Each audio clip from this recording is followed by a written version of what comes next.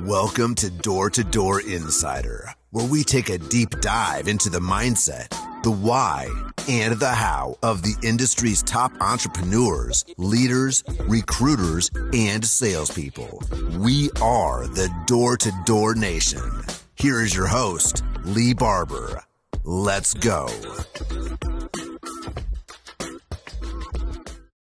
All right, gang. Welcome to Door Insider, Season 3, Episode 2. Today's special guest is Jordan Binning. Jordan started in the industry in 2008 with Vision Security. He was there for 5 years. Then he went on to tenure at Vivint from 2012 to 2020. Jordan is currently the CEO of Rise Energy. Jordan, welcome to the show, man. Appreciate it, man. Grateful to be here. You've been on my goal list for like 2 years since my old show, The Door Knocker. And I started at Vivint in 2017, and you were just always, I don't want to say ghost, but you were so far above my level as just a rookie door knocker. I started knocking when I was 41. I just always heard about you, but never saw you because you were just so busy doing the thing. You were just still at those levels. So I appreciate you coming on, brother. It's a big deal. No, I'm glad, man. So you got a lot to talk about. I'm not really going to roll with any notes on this because from what I understand, and everybody that's super legit says you're one of the GOATs in the industry, from accounts to recruiting to retention to the loyalty of your guys. I mean, I was talking to Damien last night, and he's like, Jordan just has undying loyalty and love from his guys, which just tells me what kind of leader you are. I appreciate it. So a little bit about your background, your childhood. Won't go too much into it, but just where'd you grow up? What was that like? And what was kind of your entry into doors? Yeah, let's do it. Yeah, so I was actually born in Canada. I lived in Canada to middle of 8th grade. Grew up in Seattle, went to high school there. Went to high school there. I'm LDS, went on a mission, came back. I played junior college baseball before my mission, went on my mission, came back. Where'd you do your mission? Toronto, Canada. Okay. Yeah, so went on my mission, and, I look back in that, and I'm like, that kind of set the groundwork of, understanding a schedule, understanding who you want to be. I kind of went on to my mission I was like, I'm going to be a chiropractor when I grow up. I kind of felt like I had like all these set goals. Mm-hmm. Went on a mission, came back, and, right when I came back, I'm like, hey, I want to be a sports agent. I'm going to go study law school. Played junior college baseball, tore my quad, and my buddy, he's still at Vivint. My buddy's brother was like, hey, come sell alarms. You can make $50,000. At the time I had $20 in my bank account. And I was like, dude, if I made $5,000, this would be amazing. Yeah. Told my parents, super upset. They did not want me to go. You kind of live your whole life playing a sport, and your parents probably want to see that through. Yep. But when I came back from my mission, it just like the passion wasn't there. On my mission, I'd learn, business, life, go make money. You get older, you come back, you're like, you think a lot differently. And so when I came back, I'm like, dude, I want to go make money. I want to get ahead in life. I want to go, kind of take everything I learned and go apply it. And I felt like playing baseball wasn't going to go get me there. And to be honest, the love wasn't there. I wasn't nearly as good as before I left. You kind of lose a lot of skill sets, along the way. And so I told my parents, I'm like, hey, I'm going to Chicago with my buddy. We're going to go sell alarms, and I'm going to make $50,000. Mm-hmm. And my mom, she was like, I'll be shocked if you make $5,000. And this real quick, was this with Vision? Yeah, with Vision. Got it. So recruited a couple buddies. We went out there. I was the last person to sell in the office. And like when I say that, like the office had 12 reps, mm-hmm. and I blanked for 3 weeks. And there's a point towards the end of those 3 weeks where I called my parents. I'm like, hey, this sucks. Mm-hmm. And because this job is the greatest job in the world when you sell, it's the worst job in the world when you're not selling. 100%. And I'm like, hey, I'm not good. This job's terrible. Let me come home. My parents were pissed. They're like, no, you're not coming home. So they were upset that you were going, but once you had committed, it's like you made that decision. You made the bed, line it. Yeah, and after that phone call, that's when I kind of reevaluated. Hey, I need 2 feet in. I need to burn my boats. I need to figure this thing out. And luckily I did. And, got a little better. I think my last month I sold 50. I ended up being the top rookie. What was the transition there, though? So because, we see, and you have way more experience in the game than I have. Yeah, but yeah. one of the things that we see as kind of a common thread is you'll have these guys come in and they just kind of get it. Yeah. And you're like, oh, wow, they just started selling right away. And then there's these other guys who have a week, 2 weeks, sometimes a month, 2 months lapse. Well, their mind is just trying to click through the chess match at the door. And some of them, it kills them and they quit. And some of them don't. What was the difference for you? Like, what was it that flipped that switch? I think the biggest thing you realize in this job is it's a lot like you watch the Olympics when people run races. No one talks about how they start. They only talk about how they finish. Finishing is worshipped, right? Like how you start's irrelevant. And I look at some of my best leaders today, and it's like, dude, I remember when they were rookies. Some started right away, they killed it. Some took 3 years to figure it out.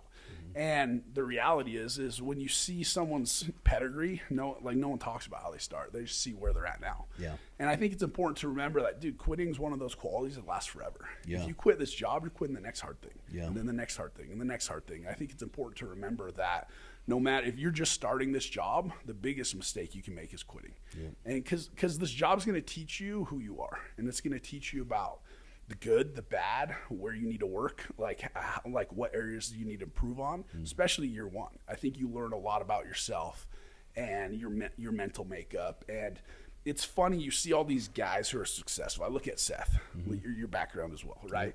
And, people are like, I started from nothing. I had to figure this out. I'm the opposite. Like, my parents have always kind of been well off, but I don't remember a time where I ever had more than $20 in my bank account. My parents never baby fed me. It's like if I wanted money for the movies, I was working my ass off, mowing the lawn. I was doing something to figure out how to go get money. You know what I mean? Well,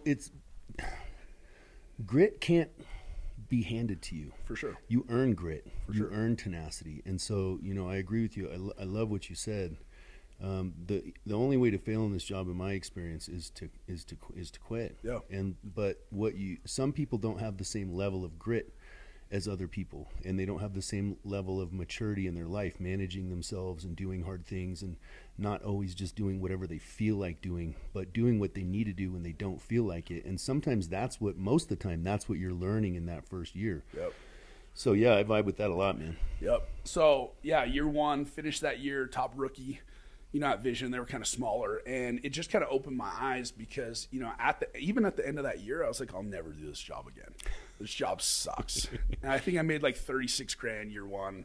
I felt like I was like Donald Trump. I went to school at BYU Hawaii, and you realize $36,000, disappears quick. Really quick. And life gets expensive when you start paying for everything. Life gets lifey. Yeah, exactly. And so the next year, I just recruited some buddies, went out, I managed, quote unquote, managed my first year. Brought 16 buddies out. None of them, they're all my high school buddies, none of them made it to August. And, because I think this job's one of those things where you go through different stages. So you can go be a really good rep, but then you become a leader and you're a manager and you're a really bad manager. And you got to go figure out managing. And then you become a good manager, then you become a regional manager, and you're a bad regional manager. And so every step along the way, you got to figure out how to go reinvent yourself. You got to figure out who you are. And this job literally is about reinventing yourself, and reinventing yourself. And it's all about progressing. And I think for me, every step of the way I look back, I feel bad for the guys that were in my office in 2019. They're still some of my best friends today from, to this day that I went to high school with. And I feel bad because I now look back and I was like, dude, I was a terrible manager. I had no clue what I was doing. And it's just the funny part of this job is you kind of figure out along the way what I'm good at, what I'm not good at, where I need to improve. And it's about making those adjustments as quick as possible to go bridge those gaps. I think it's that combined with the awareness of knowing what you don't know. Yeah. I think that some people don't have the humility to check into those lessons, and you see people where they just kind of marinate at that same level. I've gone through, I love what you're saying, because I've gone through evolutions of my career. It's first you learn how to knock, then you learn how to close, then and you recruit a guy and you totally trash him because you don't want to, you don't know what to do with him. Can't take his phone calls. And then you learn how to manage, and eventually you learn how to lead. But each one, the emotional and spiritual stuff for me, and just different levels of emotional maturity are some of the things that have made me so much better in the last 6 years as I started to develop them personally, because they were weaknesses. Yep. But by being humble and going through them and not quitting on them and not quitting on myself and other people, I've developed more. So I really value what you're saying.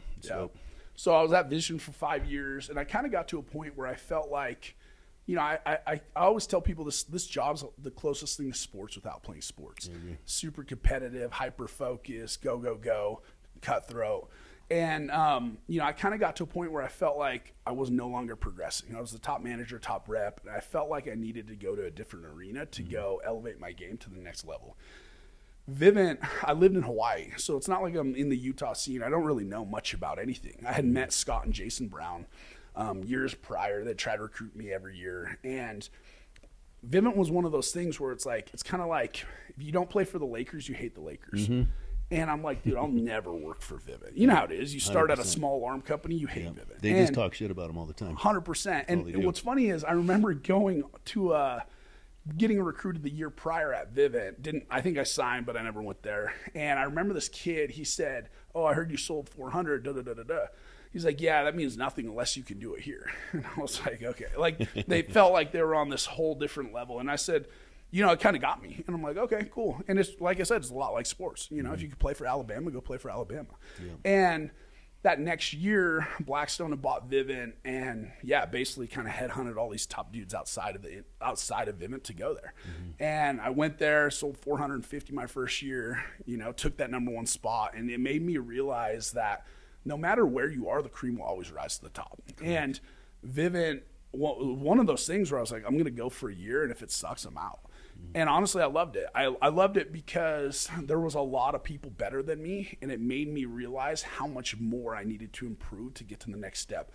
Because I think the longer you do this job, you realize that selling is just a fraction of like the overall picture. I agree. You got to be really good at selling to go, obviously make money to go lead people and go attract people, but you also need selling's just it's a fraction. And then you got to, how do you become a good leader? How do you inspire people? How do you retain people? How do you, you know, have a culture of winners that produces greatness? Like, there's all these things that factor in. And I felt like going to Vivint opened my eyes on, hey, dude, I could be so much more.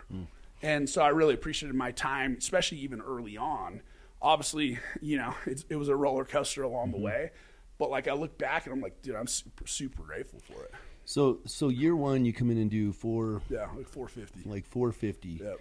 Is it just Jordan? Did you bring some guys with you? No, I came with 15 dudes. What's funny, of those 15 dudes, 12 of them still work with me today. Really? Yeah. And it's funny. That honestly says a lot about the person who they are. It is funny, man. It's funny. Like, I don't know. I could look at like my career, and my career's been very in your face. It's been abrasive.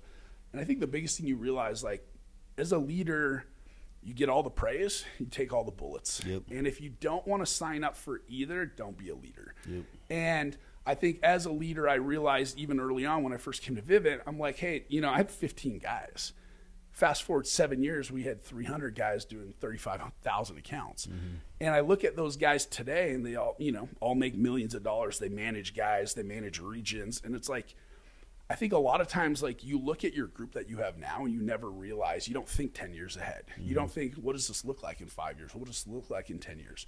So yeah, I came with, you know, 15 dudes, 11 to 12 of them are still with me today. And I look at those dudes, and I think, you know, every time you go to a different arena, like I said, you go play at Salt Lake Community College, you go show up and play for Duke, your eyes are going to be open. Okay, I got a lot, you know, I can improve in a lot of ways, and I can go get better. But you surround yourself with top talent, naturally you're going to become top talent. So this is something that really intrigues me as a student in the game. Like, there's just, you know, where I've developed as a professional is like one of the most dangerous places I can be as a professional is in a fucking rabbit hole. Yeah. Thinking of where things are better, why someone's this and that. And what I've really realized is that the strongest organizations are built off of loyalty to each other as friends, no matter. And the reason that I say rabbit holes is because, you know, if we work together, a year from now, you can do something that I don't agree with, and I can go all the way down a rabbit hole and then MF you all the way to the end of the street, and then eventually I don't want to work with you anymore. But when you have loyalty in friendships and partnerships, I mean, we'll talk later about what you guys are all doing now together, but having those relationships, like, how did that affect, because what intrigues me as I've gotten older in the industry is how guys recruit and do so much. And what I realized is it's true leadership, right? So leadership is influence, and the more influence you have. but it's also the loyalty of those relationships where people, you know, because what guys will do is they say, oh, I'm going to go down this rabbit hole, and then I'm going to go get 10 cents over here, and then they tank, right? And where if they just would have watered the grass where they were, and when you look at some, you know, and I want to hear your story, but when you look at like Casey and Bodie and Pop, those guys had a long relationship together, and they built the shit out of that thing. Yeah. And they had, every day wasn't a great day. For sure. You know, so, and I want to hear that story about, but what was that initial few years like for you and your guys, your core guys, and building what you built in? I mean, you guys were doing 35, it's a lot, 35,000, it's huge. Like, how did that affect those first couple of years for you guys? What was that like? I think it's understanding that, like, you as a leader, you got to go paint a bigger vision for your people. And I remember, like, CJ, we were in Mexico a couple months ago for our company retreat, and CJ was talking, and he was kind of talking about, like, the turning point for him in his career. And he brought up a conversation that, you know, I didn't really remember. And he was like, he was like, dude, Jordan sat me down and said, dude, you're a 300 account rep. And then he's like, the next year I went from selling 150 to 300. And I think a lot of it, it's you as a leader, you got to go paint that picture. You got to go increase your people's vision. And if you have 10 reps, here's what people don't realize is this. If you're managing 5 reps, it's the same as managing 10 reps, 50 reps, 100 reps. You're managing a system. And I think being a leader, it's like, dude, you read any book, and I'm crazy, man. Like, I read, like, I want to be Alexander the Great. You know what I mean? Like, I want people to know, like, this dude's scared of no one. Yeah. And I'm following this dude. And when people always say your dudes are super loyal, it's, and maybe I got lucky. I don't think it's anything I do. I think we just know together, 1 + 1 = 5. Yeah. It doesn't equal 2, Yeah. you know? And I think for me as a leader, I try, and there's a few things like principles I follow. Can I help my guys make more money year over year? I also want to go to bed at night knowing that my guys are in the best possible situation to make the most amount of money. And if you're a leader and you can't say that, dude, you're in the wrong spot. You're in the wrong system. And so for me, it's like, can I progress them in leadership year over year? Can I help them make more money year over year? And I think for us, like, even when we walked into Vivint, we never thought it would turn out to be the way it did and go do, 30,000 plus accounts. Never once. But What did that look like for you guys, though? In what sense? I mean, so you guys start to build that type of volume. How does that momentum build? And then, the recruiting, just the whole thing. I mean, what was your best year? Volume-wise? Yeah. Around 35,000 accounts. I mean, that's a massive amount. But a lot of it was hanging out with Jason Brown, hanging out with Casey Ball, and them picking their brains, Bo Mendez, asking those dudes questions. Like, I think the best people ask questions. Yeah. The best leaders ask questions. They're always figuring out how to go get to the next step. And I remember working out Casey. He was like, hey, you got to have your people go wear the next hat now. And so I did like 3,400 accounts, one office in Colorado Springs. There was like 30 of us. From that office, 16 guys manage teams today for me, or regions. And I look at that, we went from one office, the next year, 2015, we went to 5 or 6 offices. And so it was really that year where it's like, no, you're a leader. You want more money? You're going to go run your own team. You got to wear the bigger hat now. Even if you're not ready, you got to go do it. And they all stepped up. Yeah. I think a lot of times you realize you let them go wear the bigger hat, your people are going to step up. People want to feel like this is theirs and they're not working for someone else. So you got to go promote them. You got to go put them in situations they're a little uncomfortable with. They're going to think bigger. They're going to do more. They're going to have bigger vision. They're going to be more bought in, and the results are going to be better. That's amazing, man. So, I mean, you mentioned, working with Casey and some of these guys. Obviously, you were with Todd. What were those years like for you? I'm always interested. So, and it's always interesting for me because when I started in 2017, I was 41, and I'm just a door knocker then, and Todd would fly and I see all these dudes and I kind of watch and see what they do. But they're still inspirational people to me. What did some of those relationships do? What did you learn in those for volume, leadership, personal management, personal development, from that circle of people? What were some of your main takeaways that helped perpetuate or excel you to where you are? And I mean, as you know, there's been highs and the highest of highs and lowest of lows. Yeah. And it's kind of what I said earlier, as a leader, it's I think the biggest thing I realized is I signed up for this. Mm-hmm. You know what I mean? People always ask, man, you've gone through so much and this and that. And it's I signed up for this. Yeah. I took bullets for guys that made mistakes. I've made mistakes. And I think as a leader, like you're not going to be perfect. Yeah. Everyone's made mistakes. Some get more publicized than others.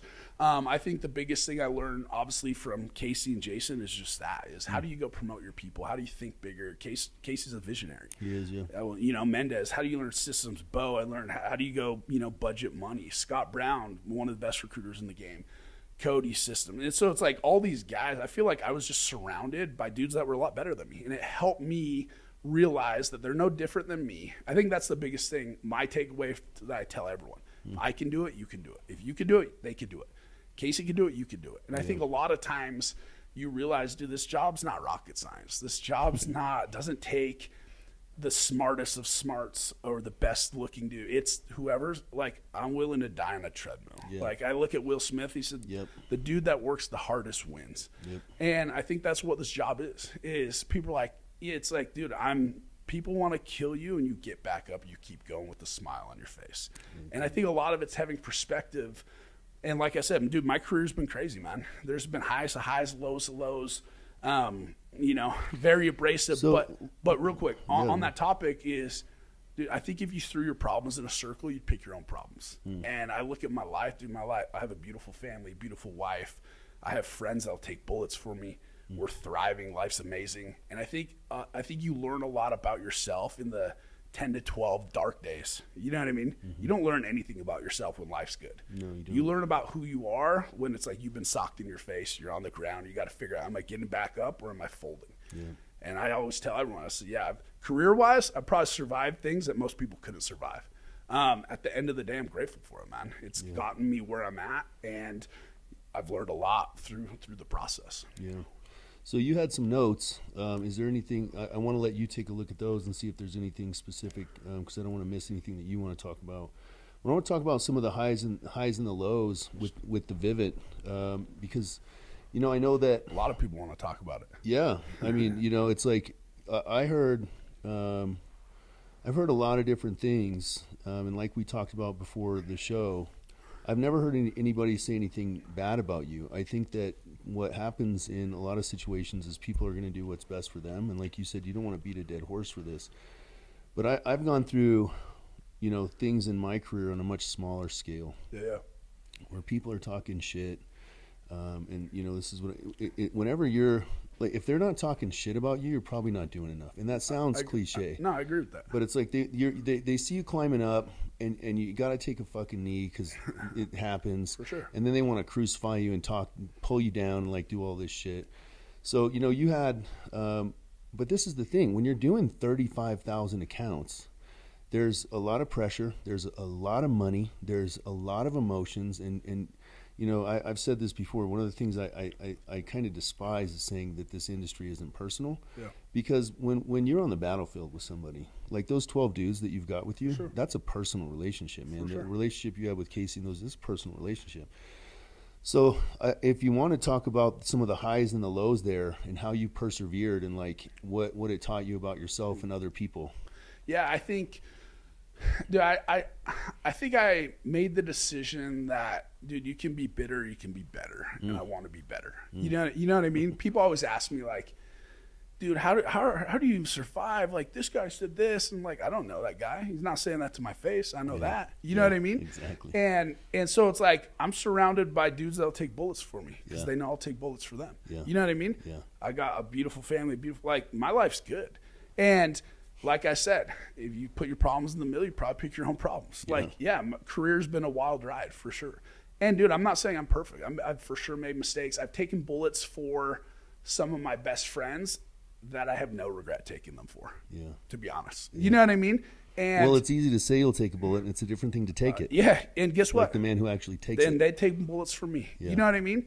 Yeah. And so like I look at it, and it's like corporate America is corporate America. Yeah. You know what I mean? And we can kind of leave it at that. And I tell everyone, if you're going to sell alarms, I'm not bitter at Vivint. Some of my best friends still work there. I tell everyone, if you're going to do alarms, go do it at Vivint. Yeah. Best, like, it was awesome. It's the bud. If you're going to sell solar, you probably don't go sell solar for an alarm company. That's just my opinion. Maybe I'm wrong. No, you know what I mean? I agree with you. I think I'm right, but maybe I'm wrong. Yeah. And so that's my advice is I made the decision. why be bitter? You know what I mean? I've had friends that gone through the same stuff even there. Yeah. And they're bitter. And I saw how it consumed their life. And, dude, 98% of my time there was awesome. Yeah. And 90% of the people there, I'm still boys with. Yeah. I still like. There's some that I don't care. And to talk to and we're good. My thing is this. In the dark days, you learn who's your friend, who's not your friend. You learn who sees that. You learn who wants to win, wants to see you win, and who doesn't want to see you win. Yep. And I think you realize they love you until you're gone. You know what I mean? You can be the poster boy one day, and you can get your head cut off the next. That's corporate America. That happens. That doesn't happen to Vivint. That happens everywhere. That happened to Steve Jobs. That happened everywhere. Everywhere. And my whole thing with Todd is, I look up to Todd. Todd knows it. We've kind of hashed things out. Like, Todd's the GOAT. Yeah. And I would be a dumbass to say anything otherwise. You know what I mean? So it's like, he's the man. And I learned so much from him. And I learned so much from my leaders, who some of them got their heads cut off. That's just part of the game. I wasn't going to stay there until I was 60. Yeah. Neither were you. Yeah. And hopefully anyone there selling shouldn't stay there till they're 60. Yeah. Life's about progressing. Life's about figuring out, this is a stepping stone on to the next. Yeah. And that's why, for me, it's like, dude, I just want to be better. I don't want to be bitter. Yeah. I don't want to wake up and consume my life. I can't believe they did this to me. I was 34 at the time, maybe 34. And I'm like, I got years. I got dudes whose family are depending on me to go make the right decision. Yeah. And I'm going to figure it out. You know, what's been interesting for me, I've only been in the industry for 6 years, was one of the, and I spoke about this on one of my last podcasts with Kim, that was one of the biggest spiritual things that I went through. And, when you talk about earlier in the podcast, when you're talking about like progressing as a human being, I remember moments of like kicking and screaming and bitching and complaining and rabbit hole when shit wasn't going my way or people were doing this and that. And it's like, but you have to go through that and then to get better and to progress as a human being. For sure. And then eventually your paradigm changes into this. And I hold the same paradigm you do, that it's like, listen, first of all, it is students don't always stay with teachers. And sometimes they're in organizations where they can progress and sometimes they're not. Sometimes they get what they need and they stay, and sometimes they get what they need and they go. That's on them, and that's got to be okay, right? And what they do is not my problem. What I do is my problem. Sure. And if I won't go to you for advice, I'm not going to take criticism for you. That's really where I've come to. It's like, and it's pretty dope to hear you say this because, I know what I've heard, but I understand the size of those organizations, and I understand the size of those emotions that you were going through at those times, and to ultimately coming out on top is being okay. Yeah. And so, like, I've gone through these little roller coasters. You're up here going through these. You're on an amusement park ride of like emotions. You know what I mean? Six Flags. Yeah. So it's a different set. So to get that paradigm from you is like, I that's just a shout out for everybody. That's dope shit. It's like, don't be bitter, be better. 100%. That's a huge takeaway. Yeah, I think it's this won't be the last, right? Like hard things, bad things, unexpected things are going to happen, and I think you got to make the decision that no matter what comes your way, you'll figure it out. Mm-hmm. And there'll be rough times. There's sleepless nights. There was for me. Mm-hmm. And I don't think we have everything figured out, but I think we're doing really, really well. Yeah. And I think at the end of the day, there's something rewarding knowing when dudes want to see you fail and you don't fail. Mm-hmm. And I think this industry, I always say this industry is full of parrots. Even a parrot can talk. Yeah. You know what I mean? Go do it. Performance is reality. Yeah. And that's like kind of motto I live by. You can say whatever you want. You won't say it in my face. And performance is reality. You know what I mean? Go perform. Go be a big boy. Yeah. Instead of talking, go produce. Yep. You know what I mean? I do. There's just things in this world that I despise. I hate, in my world where I used to come from, we used to call them cell soldiers. Yeah. When the door's locked or you're on social media behind a keyboard and you're safe. But ultimately, if you won't say it to my face, it just says everything about who you are as a human being and says absolutely nothing about me. Yeah, I think too is there's a quote by Carl Jung. He said, the world will ask you who you are, and if you don't know, it will tell you. Mm.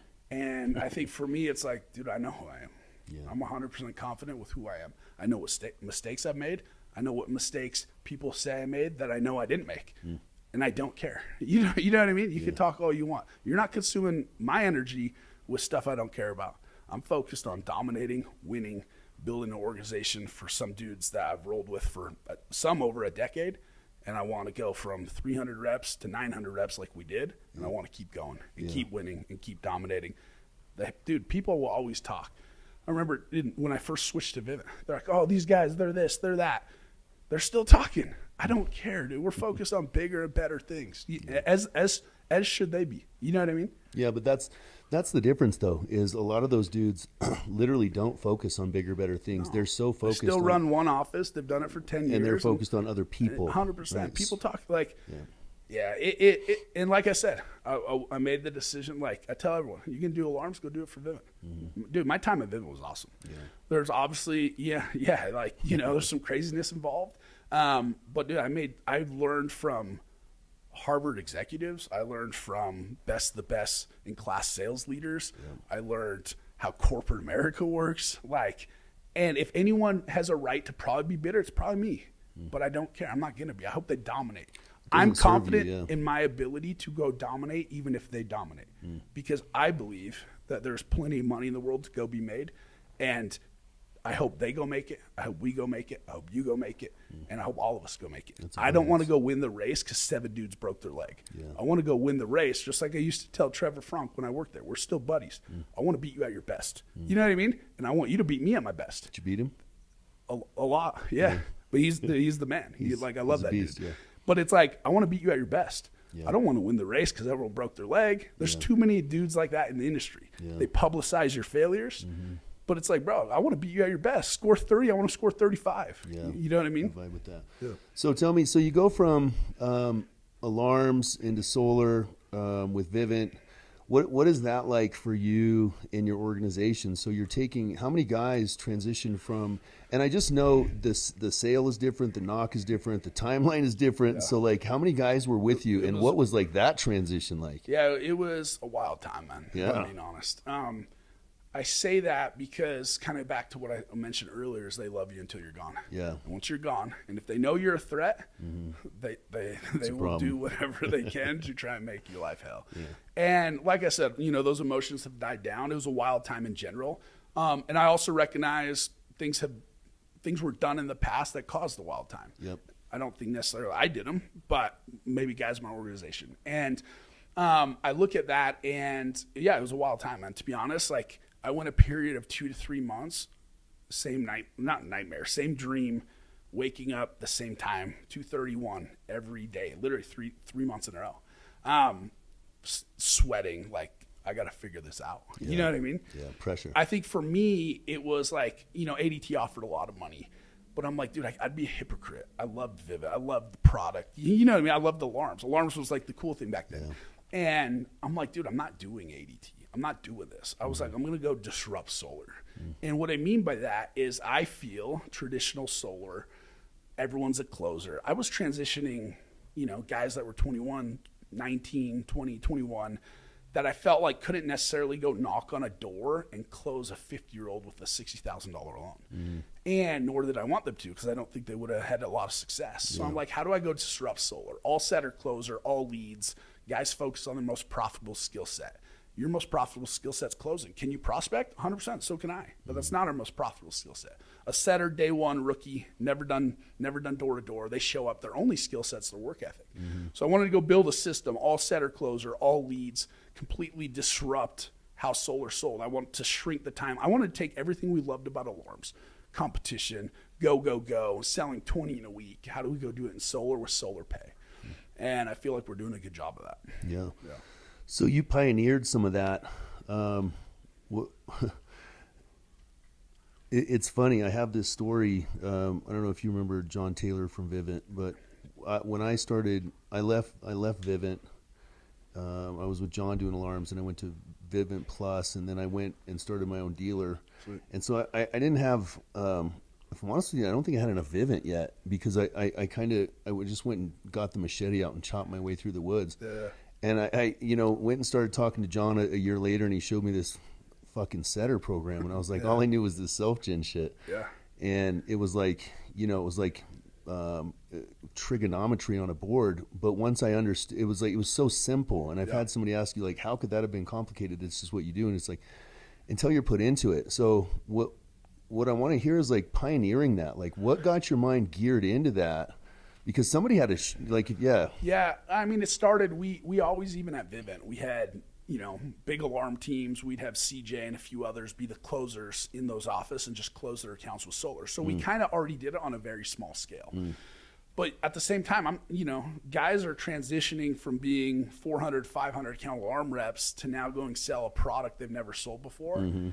I don't care how confident you are. People like, you're scared. Yeah. You know what I mean? You're selling something you've never sold before. It's a scary transition. Yeah. Because I think guys, and what I've realized through that process is, life's about being a little scared. Yeah, you know what I mean? 100%. Life's about being a little uncomfortable and not being comfortable, not being like, and that's what I've tried to tell these guys is like, bro, we're going to go do this. We're going to figure it out. Believe me or not. And if you don't believe me, stay there. Yeah. We're good. You know what I mean? Well, I'll figure it out. I know that for a fact. And I think for us, it was, a lot of trial and error, man. Like last year was our first full year doing solar. We installed a little over 7,000 accounts, about 46 megawatts, which is obviously awesome. But the year before, we started in May, and it was a lot of adjusting. It's a lot of pivoting. It's a lot of making hard decisions, figuring out what works and what doesn't. And I tell everyone, like, you learn a lot. You learn a lot in the hard times about, okay, are you quick on your feet? What works? What doesn't? What decisions do you need to make? And I think now being on like the ownership side, it even made me have honestly more appreciation to Vivint. Obviously, I'm pretty anti-corporate America, but I also understand like, hey, you have bad apples, you get rid of them. Like, and I think sometimes when you're just on the sales side, I think sometimes, especially when I was there, you get caught up in this little bubble with limited downside, probably not crazy massive upside, but you think you're a business operator. You're really not. You know what I mean? Yeah. You run sales. Yep. You don't run a business. You don't run a P&L. You don't, like, if it's negative, you have no money. Like, so I feel like, some sleepless nights, but it's been awesome. And we've come out on top. And I think solar's in its infancy. I think it's just getting started. Yep. And I think the next 10 years is the greatest opportunity in door-to-door that there's ever been. Okay, so, no, I agree with you that I think solar has at least a decade left, man. So you had a chance. One of the things I want to let you talk on some of your notes. At some point, I want to talk about doing 46 fucking megawatts in your first year. Yeah. But from your notes, what else do you have in there? Because this is, I don't know what I don't know, Jordan. For sure. And I don't know you. Yeah. I just know that there's just a ton of useful information in that head. So what do you got? Yeah, I think because people always ask like, hey, well, are you mad? Are you this or that? And I'm like, dude, they always say hindsight's undefeated. You know what I mean? Yeah. It's like, if I could go back, I probably would have made this decision different. I probably would have stayed at Vivint Solar. Like, but I look at where my life is now, and I'm like, it took this, and this to happen to get to this point. And dude, I get texts every night. Are you so glad we got fired? And they didn't get fired. I did, right? Yeah. So it's like, but that just tells you who they are. That when you got fired, they got fired. Yeah, 100%. I love that. I respect the shit out of that, 100%. Man. They're a bunch of wild dogs, but they also know, like, dude, we're in it together. You know what I mean? Yeah. And there's strength in numbers, man. And I think, like I said, hindsight's undefeated. And I think it's very easy to look back, no matter what's happened in your life, even outside of this job, and be like, I wish I didn't do this, this, and this. But you also need to realize, dude, life happens for you, not to you. You know what I mean? And like that happened in my life for me to get to this point. And I think, you talk about 46, megawatts. I read a lot, man. I read a lot of like the obstacle is the way. I read a lot of like Malcolm Gladwell. If you ever read David and Goliath by Malcolm Gladwell, you're not. Change your life. It's basically about misfits and underdogs and why underdogs win, why they win a lot. And there's a quote in there, and it says, here's a set of advantages that have to do with material resources, and there's a set that have to do with the absence of material resources. And the reason underdogs win as often as they do is that the later is sometimes ever a bit equal to the former. And it's, so you're like, hey, how did you do it? Necessity is the mother of ingenuity. 100%. Like, how did you do it? I had no other option. What do you mean? I had no other option. I had 350 guys banking on me to make the right decision for their families. I had to figure it out. And I remember on my mission, I had our mission president, Stud, I'm still super close with him this day. We had a companion. They hated each other. And I remember my mission president came over, was like right in front of me. He was like, Elder City. He's like, when I lived in LA, he said the Armenian people, there's a bunch of Armenian people. And he's like, they have the lowest, it's arranged marriages, and they have the lowest divorce rate out of like all other countries. And, or all their, I guess demographics. And he asked the guy, like, hey, why do they have the lowest divorce rates? It's arranged marriages. And he's like, because we make it work. We figure it out. And he basically was telling him, like, hey, you and your companion need to figure this out. Yeah. You guys can't. Stop looking at quit as such an option. 100%. And so that's always stuck with me because it's like, yo, like, what were the options? I had no resource. I had to figure it out. I made the decision. This is what I'm going to go do solar. I'm going to figure it out. I'm going to disrupt the solar industry, and we're going to go be the best of the best like we've always done. We're going to rise back to the top. And what people don't realize is time heals everything. Dude, no one talks about Tom Brady cheating Deflategate. What do they talk about? He's the GOAT. He won all these Super Bowls. Yeah. You know what I mean? Yeah. And so it goes back to, man, I've been on the highest of highs. I was the poster boy for this, that. We won this, we won that. But dude, I signed up for this. So you can't take that and then be like, man, my life sucks. Why me? Yeah. Whoa, me, here to the bullets. I signed up for that. Yeah. So I got to be able to embrace the good. I also got to be able to embrace the bad. That's the big boy shit. 100%. Dude, tell me about these wild fucking dogs. Tell me. So listen, I say that students don't always stay with people, and it's, because they don't. But I'm a fucking ride or die. I agree. I just am. Like, I'm loyal, man. And, I will make choices that, even if I don't agree with you and I love you, I'm not with somebody blindly, but if I love them, I realize that every decision that they make is not going to be perfect, and I'm going to fucking love them through it. And if I see an opportunity, I'm going to bring it to my brother instead of hoarding it and taking it and cutting out some other kind of way. But so I want to hear about this fucking pack of wild dogs you got. There's, there's kind of two types of people, right? Yeah. People who are like that. Yeah. And people that think, oh man, they're here, I'm going to go take their shoes. And Yeah. then they take the shoes and they realize, oh, you can't fill the shoes. Yeah. You know what I mean? Yeah. Because I think sometimes we overestimate what it takes to fill the shoes. Yeah. And I think managing your friends is a unique skill set. And especially, like, I look at me and some of the best guys I worked with for a long time, and they're my best friends outside of work. And I think that's a skill set that it requires being humble, knowing that, hey, I'm not going to be perfect. We don't disagree. I mean, we don't agree on everything. There's times we disagree, but it's not like in each other's face. It's like, hey, I'm respectful, man. A lot of guys are smarter than me in a lot of different areas, and they know my skill set. I know my strengths, and I know theirs. And I think we all just come to the conclusion that, hey, take 1 + 1 = 5. Yep. Us together, there's strength in numbers. If you can play for Alabama, you play for Alabama. And we always told everyone, like, we're Alabama. You know what I mean? You're going to come here. And, dude, there's some sad stories. This is the NFL. Yeah. You know what I mean? Yeah. It's like what Dana White said. It's the NFL. You either make it here or you don't. You know what I mean? And if you don't, there's plenty of other people that will pick you up. Yeah. Because some people get intimidated by greatness.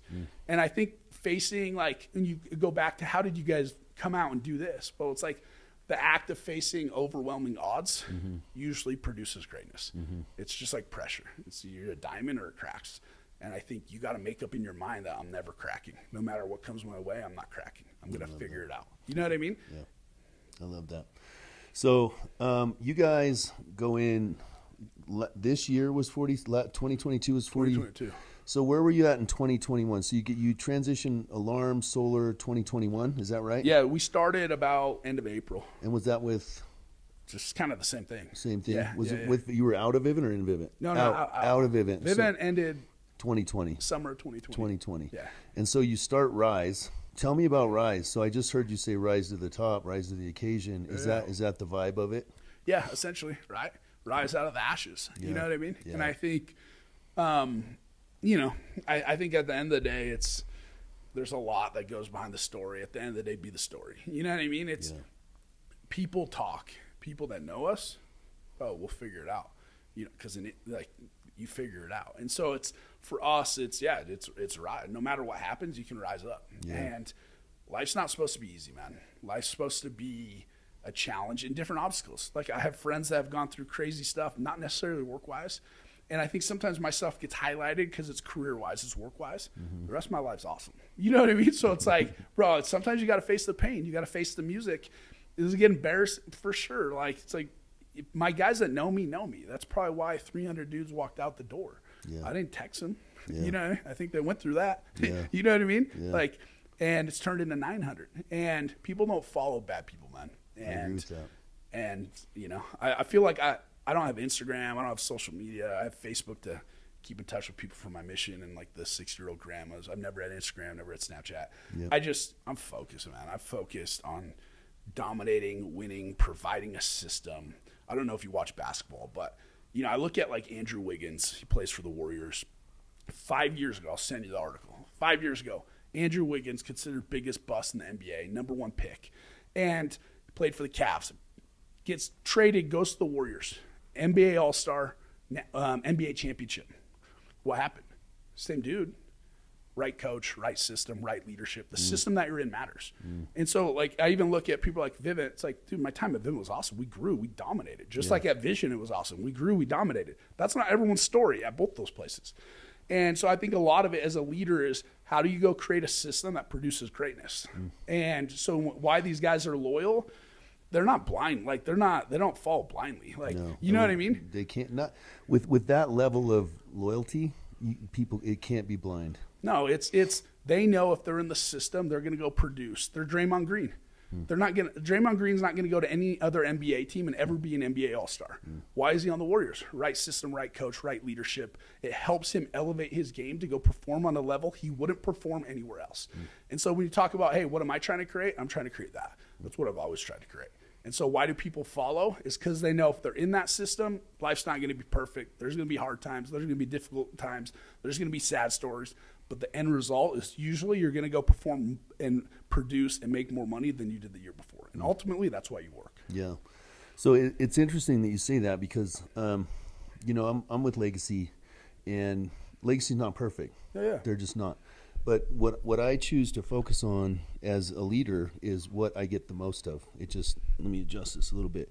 It just is. And so I love what you said. I think these people, the best way I heard it explained was it's almost like, you know, when you're looking for a woman and it's the perfect woman, and she cooks and she cleans and but she's a lawyer and she's super well read and she's got an MBA.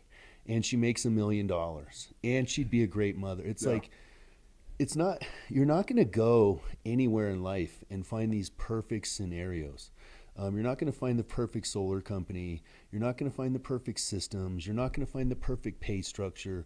It's like, you know, people are looking for, it's a really immature way to look at what you want for growth, because growth is good leadership, first of all. People who are committed to the process, to the program, to the people. They lead through servitude, like what's best for my people. And then can they create the best processes and platforms for growth? And whether that's a Rise or a Legacy or, I mean, you name it, is like, and it's what you said. Are you in the right boat with the right people that have the right things? And what I see is that people go through, if I'm honest with you, I just think rabbit holes are bitch shit. Like, if you're focused on going down, if you're always looking for something that's wrong, you need to fix your mind, because you're never going to be successful. I could do that with my wife. I can name 10 things that I don't like or 100 things that I absolutely love. But if I focus on the 10 things I don't like, I can end up getting divorced. And so what's your experience with that? Like, because you see it on a bigger scale. How many guys you have in the organization? 900? About 900 now, Fucking beast shit. And you did how many? 40 what? Last year, 46 megawatts. I mean, congratulations on that. That's dope, dude. So how do you manage those expectations of guys on that type of culture? Because you're satellite, right? You're I mean, obviously you walk amongst people, but you're satellite view. So, and you're creating that vision, like you said. Yeah, I think a lot of that goes back to what's the standard, man. You know what I mean? Like for us, it's like I want the standard here. And for everyone, this isn't like they don't fit in that environment. Not everyone can play for Alabama. Yeah. You know what I mean? Yeah. And if you can't and you want to go be the big fish somewhere else, be my guest. Yeah. You know what I mean? I have a history of seeing how that hasn't worked out for certain people that have tried that and they come crawling back. Yeah. You know what I mean? And I think for me is I tell everyone, like when you find out, oh, I'm looking here, I'm like, shop around. I want you to. Yeah. You know, I think the best guys do it. Go ahead. But what's on paper doesn't translate to what hits your bank account. That's right. And I think there's so many intangibles that you can't quantify necessarily right off the bat. Leadership, structure, system, competitions, talent, vision, all those things directly affect what hits your bank account, because it directly affects your discipline, your motivation, like what you're thinking about, what you're reading, and all those things ultimately is going to affect your 1099 at the end of the year. Not what your red line is. Red lines are irrelevant. Yeah, it's such a goofy, naive way to look at it. And it's like, listen, and here's what I think. If you want to go do 5 accounts or 10 accounts or 20, like, yeah, go over there, chase your red line, have it. For sure. But what people don't understand is they don't understand the growth potentials and the intangibles that are in the difference in those red lines. And ultimately, this thing is scale. And the way that you scale is, individual in each person, there's an ecosystem of how they feel about the culture. And the culture is how the team moves, how the organization moves, how the leaders act, how the leaders react, how they win together, how they lose together, how they operate when shit's hard. That's the actual culture. And when you're bled into a culture like that, right, and you move out of this thought process of just being a knocker and a closer, and you're like, okay, well, at some point I have to recruit and manage humans, and then some point I have to recruit and manage managers, and then I have to lead. And to lead and to sell in recruiting, you have to be bought into a system at 100%, and you have to believe that you can help other people scale. And that belief system, that ecosystem, is that more elevated mentality in the industry, and that's what you're speaking of. Yeah. And it's people, they just know that if they're with you, you're going to win, and it's not coming with a $2 red line, because that shit's for the birds. And that's and all the people with those, they're not making those are not the people that I'm chasing, because one, I'm not chasing, I love money. For sure. I'm chasing who you are as a person. Like, well, shit, if Jordan can have 900 dudes, like, you've obviously been in the industry a lot longer than me, but I look at those things as achievable things. Like, if I stick around for 6 or 7 more years, me too. Like, why can't I? And that's what I'm chasing, and it doesn't come with a $2 red line. No, and I think what you said spot on, and I fully believe that. If I can do it, you can do it.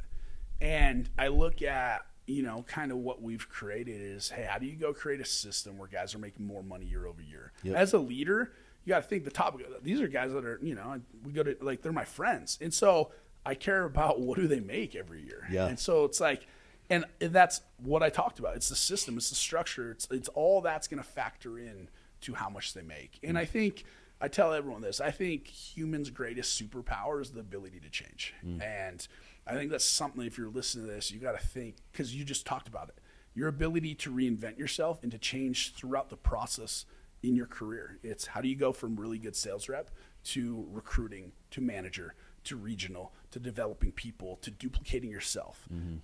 That's what this job is. And that's what kind of gives me passion. I tell everyone, when I worked at Vision, I told everyone, I tell people today, maybe not, the price tag's probably different today, but I used to tell everyone, hey, if Boeing called me today and offered me $10 million a year to sell airplanes, I would go sell airplanes. You know what I mean? Like, it's not strictly like Vivint was just a platform. Vision was just a platform. Even Rise, maybe it's just a platform. Yeah. But the reality is I want a system where guys can plug in and go make phenomenal money. But I want it like the NFL. It's like you got to go make that, to go be recognized, you got to be the best of the best. The guys who are the best in this job are the most consistent. They're not good for a week. They're not good for a month. They show up. They understand the inputs, the daily inputs every single day. This is what I got to go to do to be the best. And they do it. And they're consistent. It's the pebble in the shoe. And I think you got to realize with this job is behind more mountains are more mountains. You know what I mean? Like, dude, like, something's going to come in your way. Tire's going to get flat. You could validate excuses, or you could choose to never validate excuses.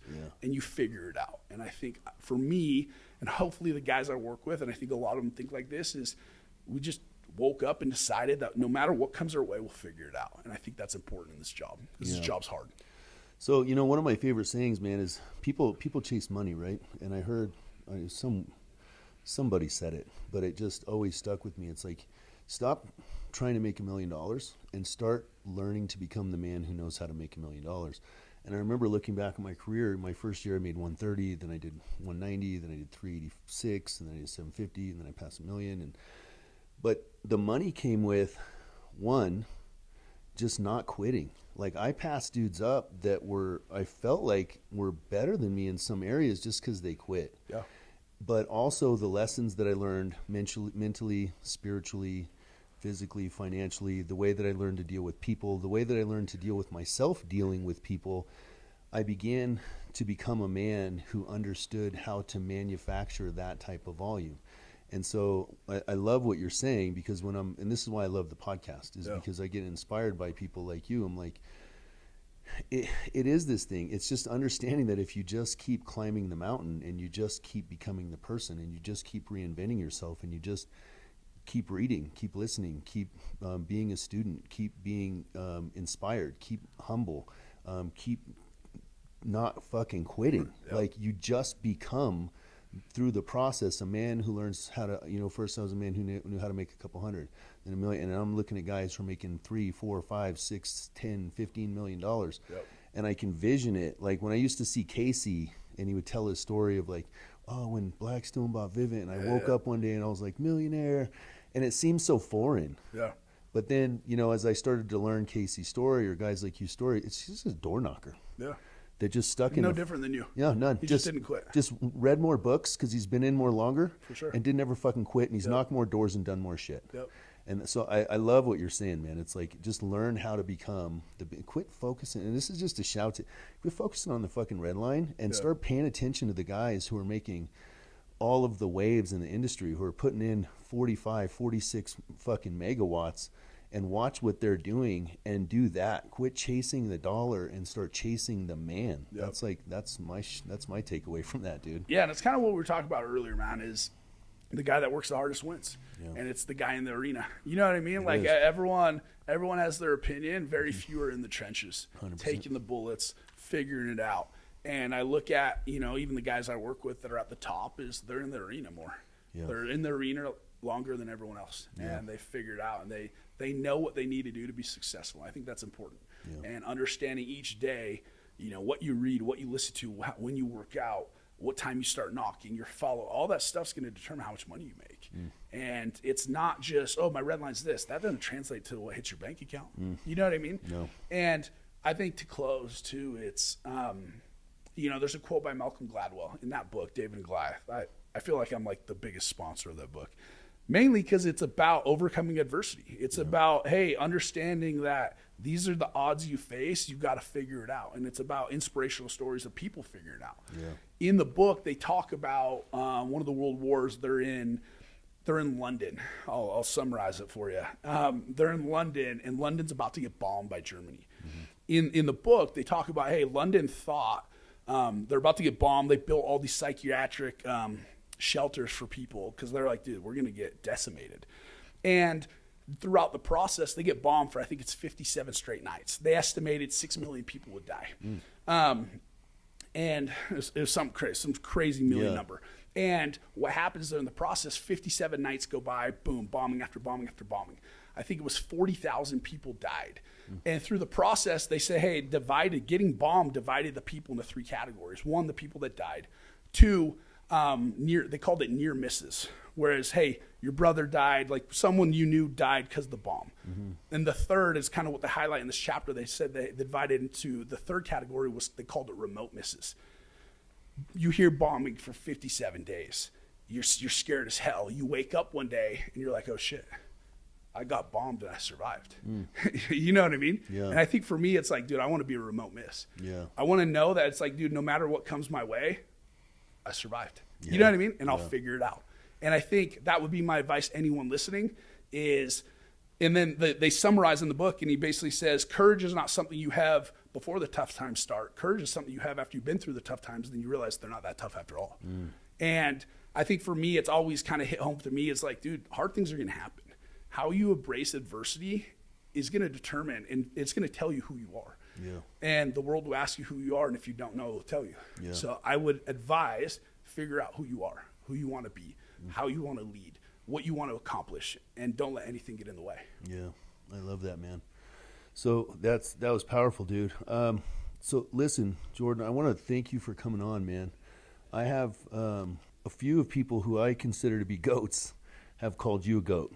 Well, appreciate it. Yeah, so it's been an honor, man. You're the kind of man that listen, I admire grit, and I admire tenacity, and I admire success through adversity.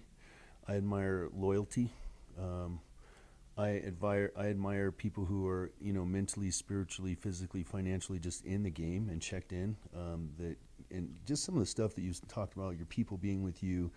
I don't give a shit what anybody says. When you got guys that are ride or die for that many years with you, that speaks precisely of your character and who you are. And those are the kind of things that I admire, man. So how long have you been in the games? 2008? 2008, man. Man, I'm just trying to be like you, brother. Hey, you'll get there. You'll get there. You'll get there. Yeah, I believe that I will. So it's been an honor. Likewise. Thank you for coming on the show, brother. Likewise. I appreciate it, man. Thank you.